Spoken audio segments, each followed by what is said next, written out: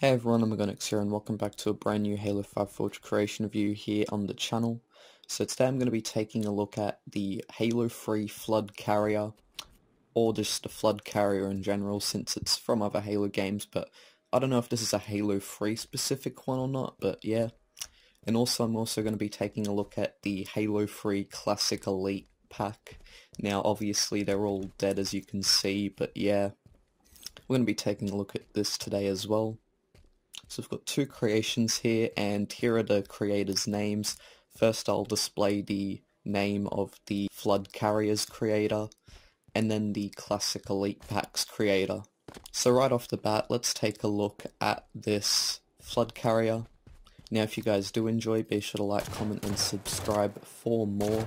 And I've noticed too recently, just by looking at my YouTube analytics, that a lot of my watch time comes from people who are not subscribed, and apparently it's like 95.6% of you or something like that.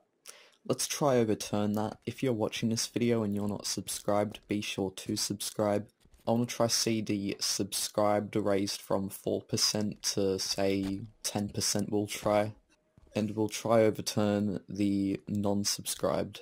So yeah, if you do enjoy, be sure to subscribe and let's get right into it. So first up, I just want to say this Flood Carrier looks really good, and it looks like it has the same sort of style as the Flood Tank that I took a look at, so maybe they're made by the same creator, and if so, that Flood Tank was actually really cool as well, and even if you got a certain bit of distance away from it, it did sort of look like the Flood Tank.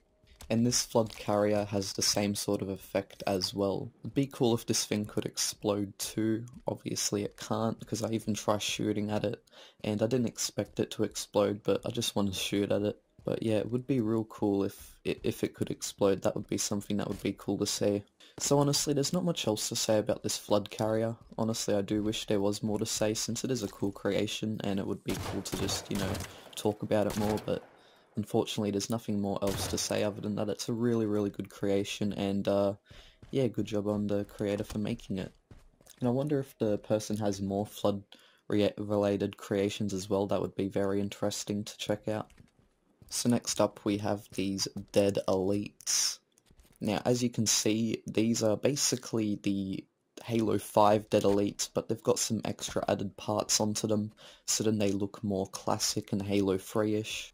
So as you can see, their helmets have been changed, there's been extra armor added to their arms, and soon enough I do actually take these elites out of phased, because they're in like they're locked in phased at the moment, which if you don't know what that is, that's like the physics mode. Yeah, that's the physics mode they're locked in at the moment, is phased. And I do end up switching them to normal, which ends up like making all the armor just drop off and everything, so then you can see what has been added.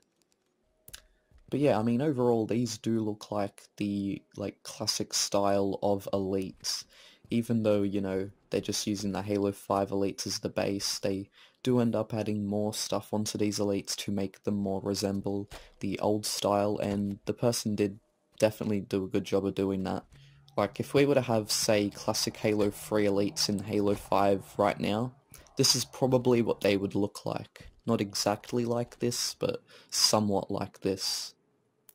Honestly, it is a really good idea, and I do like how the person did multiple of these as well, like a pack of them. So yeah. Now here it is when I do switch out of phased into normal physics mode for this object.